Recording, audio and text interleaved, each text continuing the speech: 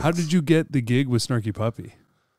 Okay, so we're talking about learning songs very quickly. So there's a venue. I don't know if you've been to Toronto much. Yeah, okay. So the venue downtown Toronto called the Rex. Yep. Okay. So Snarky had a gig there, and I also play with an amazing bassist named Rich Brown. Okay. We have a duo together. He plays in my band. I play in 2 of his projects. Nice. And the project at the time was called Rinse the Algorithm. And so Rinse, we had a show like once, like the last Saturday of every month. That just happened to be when Snarky was showing up. So Snarky did the 9:30, and then we did the after midnight. Oh, okay. Right? So they were there. It was 2 nights they did, showed up. When they were done, we invited the band up after our set to just play Teen Town. Right? Jam it out. Had a good time. I went back to the show next day just to chill and meet Sput. Short story. I just completely fanned out on Sput because for me, growing up on God's Property, growing up on like so many of these records, you know, Tony Out the Box, Kim Burrell live in concert, you know, and a bunch of other records as well. Finally getting a chance to meet Sput and talk to him in real time. Oh yeah, and just say, you have no idea how much of an impact you made on my life, and to see him in person was just incredible. And so, you know, he's really gracious, allowed me to use whatever of his drum kit. Yeah. And so I saw them the next day. They said, hey, you want to sit in? I was like, sure. Do you know any of our songs? Not really, to like play it. Okay, we'll teach you one. So Mike, over the span of about a minute, explained the form of intelligent design. And it went kind of something like this. He's like, okay, there's an intro. The bass is playing these upbeats, you know, with chords. It's like a drum and bass thing. We go to like a Brazilian type slow thing in the bridge or chorus section. We pivot between the 2 of those. Couple of solos. We'll hand it over to you for the drum solo, right? Yeah. Start soft, explode. You could bring it back down because we're going to go right back to the head again really quietly. Eventually, we'll go back to that Brazilian feel thing. Then we're going to be really soft, go back to the main theme, ride that out, and then just like cut it off and allow the bass just to fade out with that particular upbeat pattern. He's like, you got it? I'm like, yeah.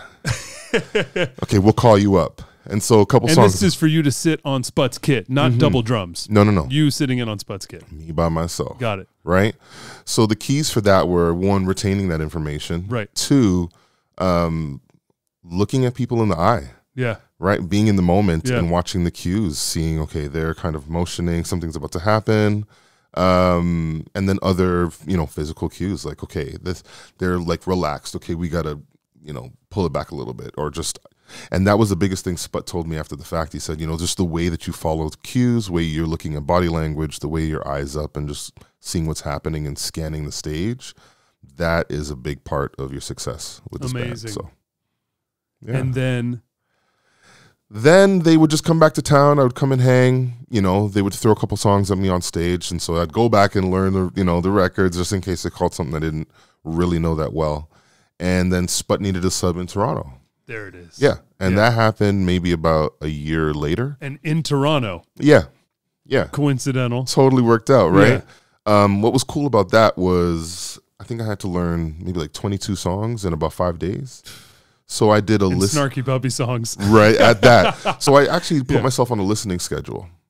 So I did, of the first 3 days, I did 5 songs each day. And then the last day I did 7. And then on the 5th day, I did a test. So I had to look at the set list. You're such an academic. I know. My God, that's so I amazing, looked at the list of songs. I had to be able to sing the intros, outros, melodies, bass lines, chord riffs, and any special shots just by looking at the name on the song, on the list. And the rehearsal was me doing exactly that, sitting with Michael. Yeah. You know, we didn't actually rehearse. We just sat and he's like, okay, this tune. And I also cross-referenced with live footage that people were posting on YouTube, right? So between YouTube. You did your homework. Oh, man. Wow. That's the biggest thing for me, right? Yeah. Like, we're talking about bandwidth and being in the moment. Bandwidth to me means like, can I handle, how much can I handle? And I think if I'm doing that much homework, consistently, I can continue to handle that kind of information. Yeah, because your mind is strong. You're moving with it. Yeah. It's amazing.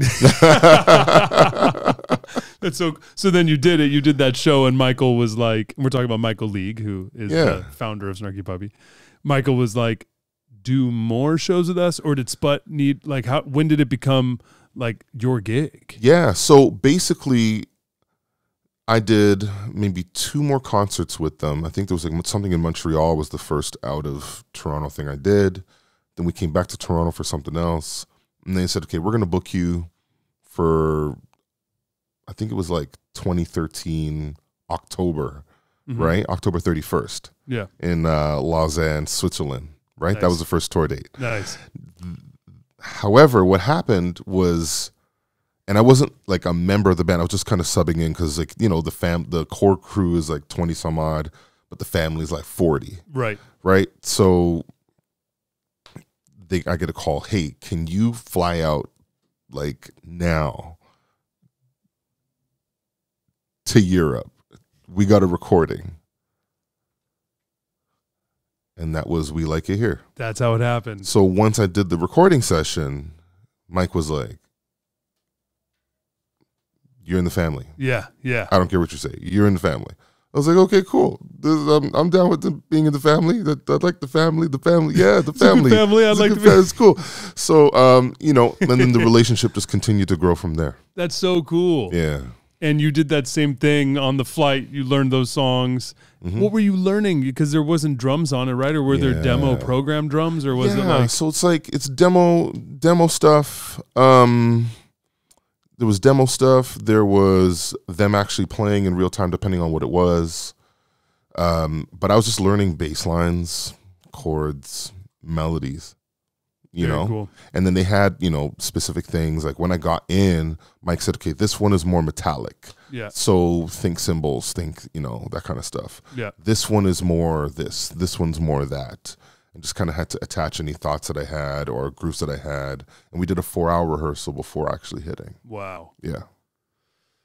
It was a long day. Yeah, it's a long day. But at the same time, a 4-hour rehearsal in order to do a tracking session with Snarky Puppy is not that long. A single half day of rehearsing, yeah. And I got stuck at the airport. I couldn't find my driver that we had, so... And when I landed, there was another song in my inbox, which was The Sleeper. And you had this one? Yeah, exactly. That's amazing.